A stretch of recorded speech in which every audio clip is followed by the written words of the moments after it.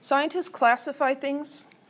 One way to classify matter is to divide it by its physical state. Is it a solid, a liquid, or a gas?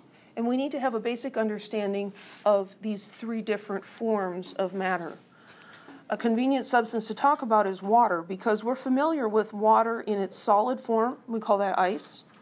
In its liquid form, we call that water. And also in its gas form, we would call that steam, right?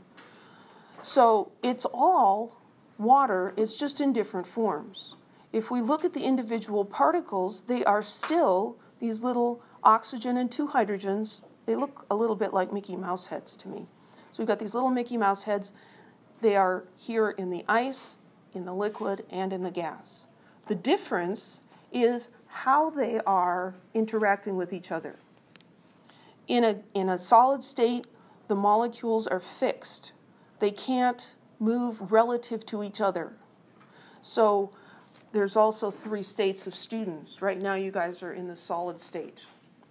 So you're all, well, mostly except for the person just coming in. Most of you are sitting and you're not moving relative to each other. But you are moving, right? You're making notes, you're fidgeting, you're scratching your head. Hopefully everyone's breathing. So you're moving. So the particles, the molecules in frozen water, ice, are vibrating, but they're vibrating in position, just like you guys are squirming in your chairs because it's been a long lecture. In a liquid, now, the particles are free to mill about.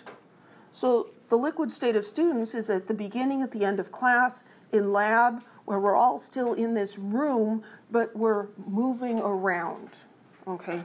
That's what a liquid is. The molecules are still very close to each other, but they can move relative to each other. And in a gas phase, the particles are separated from each other by longer distances. So this is when class is over and everybody streams out the door and you just go off to work or home or whatever your next thing is. And you're separated from each other. You're moving completely independent of each other. And that's what's happening with gas particles, whether they're atoms or molecules. They're just moving independently and widely separated from other molecules. So these next few slides are just a written summary of what I just said. So I'm not going to go over them real in detail. So in a solid, particles are very close together. The particles vibrate or oscillate, but they don't move relative to each other. Because of this, solids have a fixed volume and a rigid shape. You take an ice cube in a glass and you dump it into a bowl or you put it on the counter. The shape of it doesn't change and its volume doesn't change. It stays the same. There are two types of solids. We can divide them into two groups, crystalline and amorphous. In a crystalline solid, the particles are arranged in an orderly fashion. So for students, this would be a crystalline solid because you're sitting in rows. There's order. Amorphous means without shape.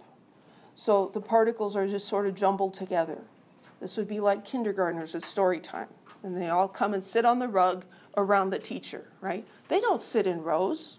They're just kind of all squished together. That's amorphous, without shape. Liquid state, particles are still close to each other, but they move relative to each other. Liquids have a fixed volume because the particles are all still very close together, but the shape can change. So you take a cup of water and you pour it into a large bowl. It's still a cup of water, but the shape changes. You take the bowl of water with the cup of water in it and you pour it on the floor and it spreads out. It's still a cup of water, but the shape changes because the particles move relative to each other. In the gas state, there are large distances between the particles. Because the atoms are not in contact with each other, they could be squished closer together. And so gases are compressible. If you put a gas in a container like this with a piston and you press down on it, you can squish the gas particles closer together. You can't do that with a solid or a liquid because they are already touchingly close, and you really can't squish them together anymore. Gases are compressible, solids and liquids are not. Gases will change shape and change volume. They will take on the shape and the volume of their container because there's nothing to stop them from doing that. So this table from your textbook summarizes the differences between solids, liquids, and gases.